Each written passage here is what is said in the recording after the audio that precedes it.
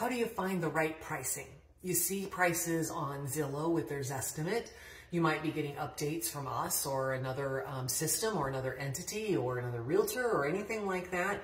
And you wonder, but that price says this and this site says this and the assessor says this and all of these different prices.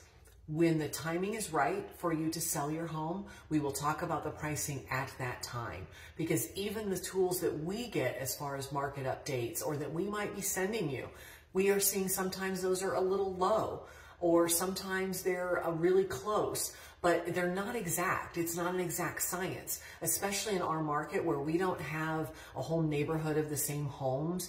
We don't have homes that are all cookie cutter and built in the same style and the same design. So it is really hard for these tools and these systems to be able to utilize any kind of data, because if you just look in your radius, let's say you go a half a mile around your home, 2 blocks around your home, or go a mile around your home, the varying differences in the sizes of those homes and the features that those homes have is exorbitant. It's impossible to figure out and compare one house to another.